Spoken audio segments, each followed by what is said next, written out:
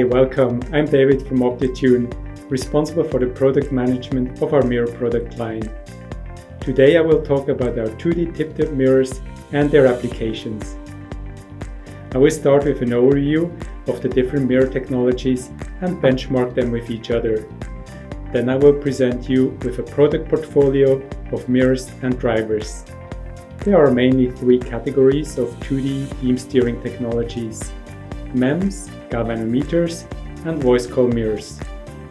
Optotune's mirrors are part of the voice-coil mirrors. This overview shows you the typical parameter ranges for each mirror technology.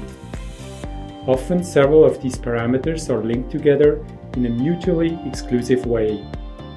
For example, as the mirror size grows, typically the full stroke oscillation frequency goes down. Any of the three mirror technologies has its advantages and disadvantages. Your application needs define what is the most suitable one. When plotting different commercially available 2D MEMS mirrors along the axis of mirror size and tilt angle, one quickly sees that they are in the lower left corner. Either they are limited in tilt angle or mirror size. Galvo mirrors, on the other hand, can have large mirror size and tilt angle, but they are basically two one-axis mirrors integrated in a scan head. This requires a lot of space, leads to double reflection losses and beam shifting because the rotation points of the two mirrors are not at the same location. Now we come to the products. On the mirror side, we have the MR1530 with 15mm mirror size and ±25 degrees mechanical tilt in both axes. The mirror can thus cover a total field of view of 100 degrees. At full stroke, the max frequency is 20 Hz. For ±5 degree tilt, the frequency is in the order of 40 to 50 Hz. An optical position feedback sensor is integrated into the mirror. The MR1530 is ideal for point-and-shoot applications as well as slower vector scan applications. Here we see the MR1530 mirror and the MRE2 driver in action. The mirror is carrying out a vector pattern scan.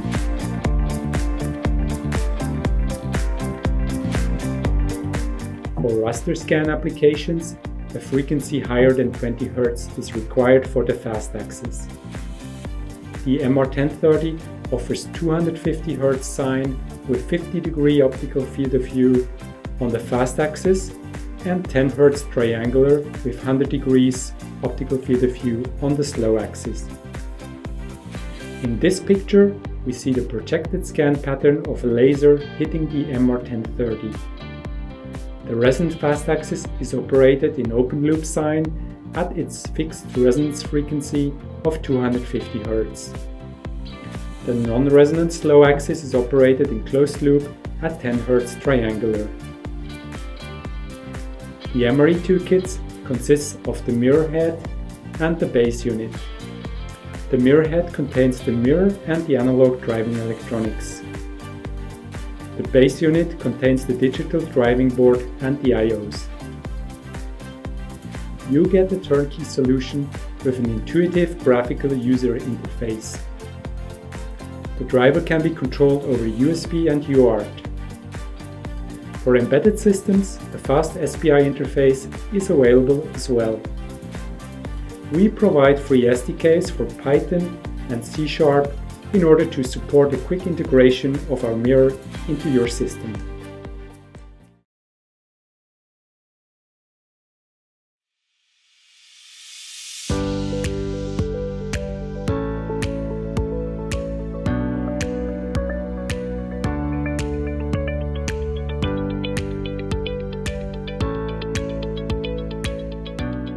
Hi, I'm Andreas, Application Engineer at Optotune. Today I would like to show you how to get started with our mirrors.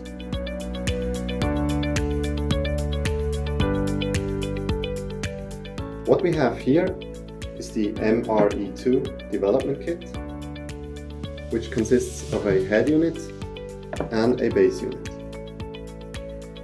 The head unit additionally comes with a heatsink that is required for highly dynamic operation. Included in the base unit is a power supply as well as plug adapters. So, as you can see, I have now mounted the mirror head onto an optical post and connected it to the base unit. Please make sure to properly connect and secure the cable before powering up the device. Next, I'm going to show you how to use Optotune Cockpit to control our mirror.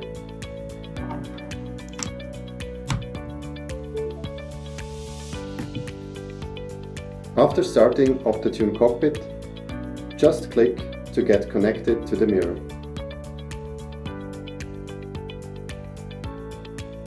On the left, you can see the serial numbers of both the driver and the mirror. Below, you have different menus.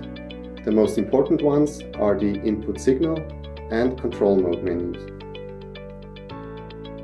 For each axis, you can customize the input signal using the drop-down menus. You can set each axis individually to either open or closed loop. Make sure that the unit type of the input signal matches the control mode. So, current for open loop and XY for closed loop.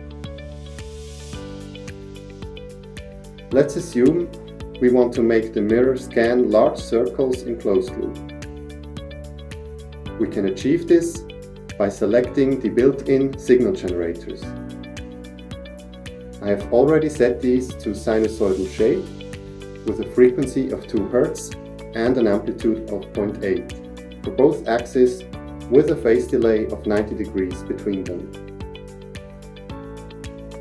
Pressing Set to Device will write these settings to the mirror and make it move.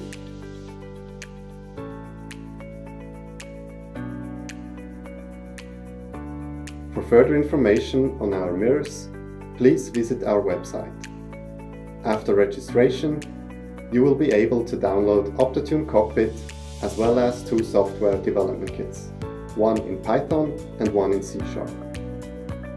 For more details, please also check the firmware documentation. And don't hesitate to contact us. The first application of the mirror is in vision systems. There are basically 2 usage cases. On the left, the principle of field of view expansion is shown. The 2D mirror, placed in proximity of the camera, allows to select the angle the camera is looking at. This allows then to stitch images together. This results in a very high resolution image by using a standard image sensor. On the right, the principle of area of interest selection is shown. The mirror allows to take a high-resolution image anywhere within a large field of view. This can be of interest, for example, for eye tracking on distance of a few meters, such as for gaming consoles, iris scanning, and surveillance. Surveillance applications, for example homeland security in airports and other busy public spaces, have in common that the camera is typically far away from the object. A possible configuration is depicted here. The standalone camera on the right is equipped with a wide-angle objective to capture the overall scene. The camera on the left is equipped with a narrow-angle telelens and looks on the mirror and allows to zoom in and select a smaller area of interest of about 5 degrees out of a 100 degree optical field of view.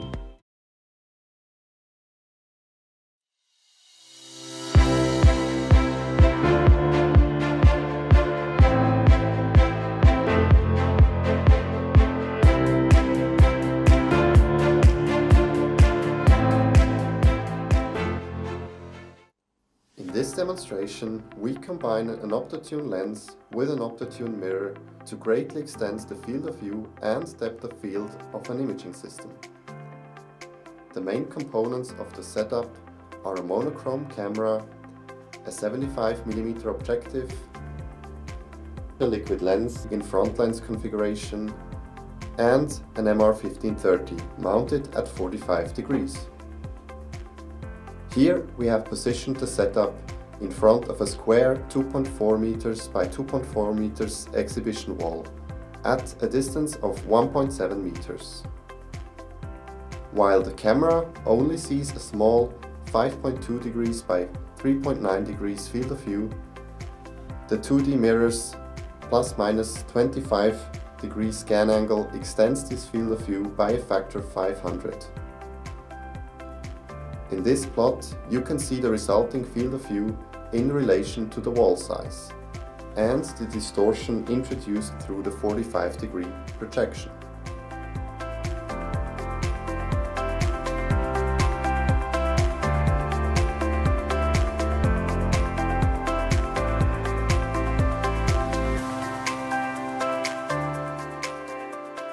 Let's now see the setup in action using Optotune Cockpit.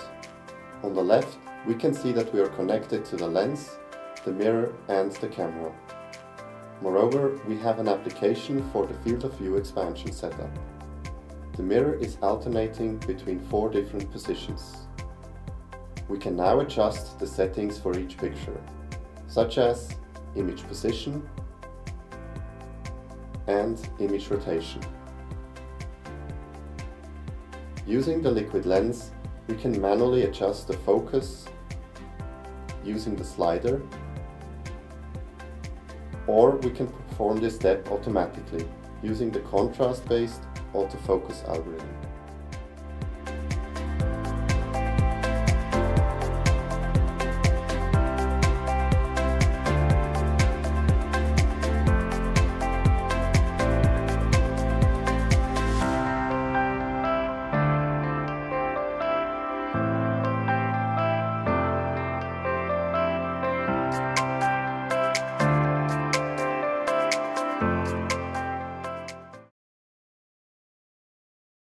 The next application area is automotive. In this video, we focus on our mirror solution. If you are an engineer in the automotive space, please keep in mind that some of our other optical actuators products, such as liquid lenses, beam shifters and speckle reducers, may likely be of interest, for example for automotive head-up displays or headlights and ADAS. Our mission for the automotive is to provide reliable, enabling components to Tier 1 and OEMs that will make driving safer and, in the future, completely autonomous. In recent years, LiDAR has gained tremendous interest in the automotive field. Various techniques, such as conventional time-of-flight or frequency-modulated sensors, are now available. However, the performance of beam steering solutions has not developed within the same pace. Most solutions, as of now, are either rotating mechanical or MEMS solutions. The available solutions typically suffer from strong trade-offs regarding the 4 primary parameters, namely price, speed, clear aperture, and field of view. Another challenge are the environmental conditions such as temperature, mechanical shocks and vibration. The relatively small moving mass, as well as the center of mass being located in the center of rotation, greatly reduces the impact of shock and vibrations on our voice-coil mirrors. This picture shows a LiDAR system from Silk integrated into a car's headlight from Varroc. 2 MR1530 mirrors provide a full 20 by 80 degrees field of view per headlamp. In this case, a coherent frequency-modulated continuous wave technique was used, and the MR1530 was selected for its compactness, large mirror size, and field of view. However, the MR1530 can be applied to any scanning type LiDAR. Laser headlamps' benefits are compelling. A near parallel beam of light, 1000 times more intense than conventional LEDs, but with less than half the energy consumption. Combine it with Optotune's 2D mirror and you get the most energy efficient adaptive headlight on the market. For your safety, it offers a better visibility over the road ahead. The benefits are compactness, speed, the large field of view, and robustness.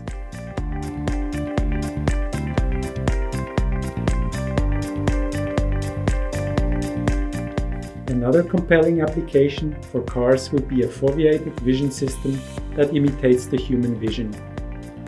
For example, a street sign in a distance of 100 meters corresponds to 0.3 degree optical field of view. You need about the resolution of 100 pixels by 100 pixels to identify the street sign without error. If you assume that the street sign is placed anywhere within a field of view of 100 degrees by 40 degrees, you would require a 400 megapixel camera in order to do the job without our mirror. Also inside the car, area of interest selection would be beneficial too. For example, scan between multiple areas of interest and take high-resolution images. Applications are iris scanning or driver fatigue detection. Another application area is optical free space communication. Here the MR1530 mirror can play a role of a coarse and fine steering unit. It would allow for optical communication between satellites, aircrafts and ground vehicles. The mirror also finds many applications in the medical domain. In optical coherence tomography, our mirror can replace traditional galvo scanners. The key benefits are compactness, large field of view, and almost no lateral beam shift. The last application area is metrology. Wind LiDAR systems, for example, map the wind speeds at different altitudes by Doppler effect in 3D. Such systems are typically placed on the ground and are used to determine if a certain location will have sufficient wind to establish a profitable wind park. However, it could also be mounted on every wind turbine in order to predict wind gusts and optimize performance and reliability. Our 2D mirror can be used to acquire different LiDAR images and stitch them together. This leads to a larger field of view and higher resolution. Thanks for watching and see you soon!